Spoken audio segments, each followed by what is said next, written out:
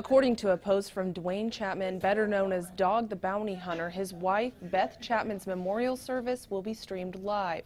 The public memorial service is this Saturday at 2 p.m. in Aurora. 51-year-old Chapman died June 26th after a battle with throat cancer.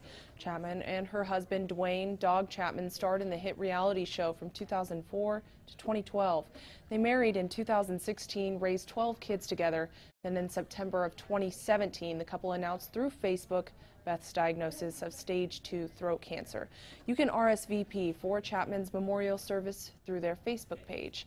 Katie Johnston for CBSDenver.com.